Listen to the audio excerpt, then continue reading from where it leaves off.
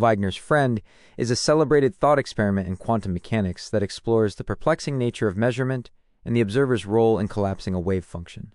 Proposed by physicist Eugene Wigner in 1961, the paradox highlights the deep conceptual problems at the foundation of quantum theory. The core of the experiment lies in two observers, Wigner and his friend, who have different perspectives on a quantum event. Imagine a friend is inside a sealed laboratory. Inside the lab, there's a quantum system, such as an atom, that is in a superposition of states.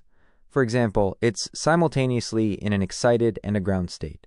The friend performs a measurement on this atom. According to the standard interpretation of quantum mechanics, the act of measurement causes the atom's wave function to collapse, forcing it into one definite state, either excited or ground.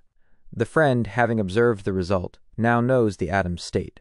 Now let's consider Wigner, who is outside the sealed lab. From Wigner's perspective, the friend and the atom together form a single, larger quantum system. Since Wigner has not yet interacted with the lab or received any information from his friend, he must describe the entire system, the friend and the atom, as being in a superposition.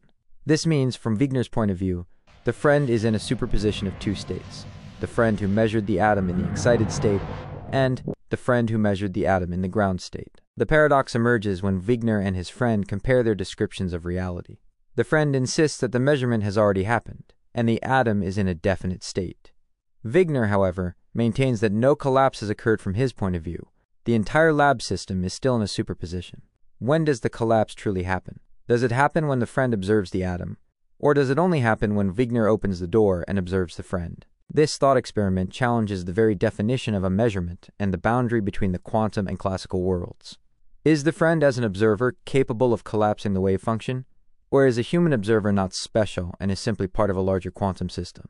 This raises questions about consciousness and its role in quantum collapse, a topic that has led to many different interpretations of quantum mechanics. Different interpretations of quantum mechanics offer varying solutions to this paradox. The Copenhagen interpretation, for instance, suggests that the collapse happens at the moment of measurement, but it doesn't specify what measurement entails. The Many-Worlds interpretation sidesteps the issue of collapse entirely by proposing that every possible outcome of a quantum measurement is realized in a separate universe. In this view, both the excited atom and ground state atom exist, each in a different universe, along with the corresponding version of the friend.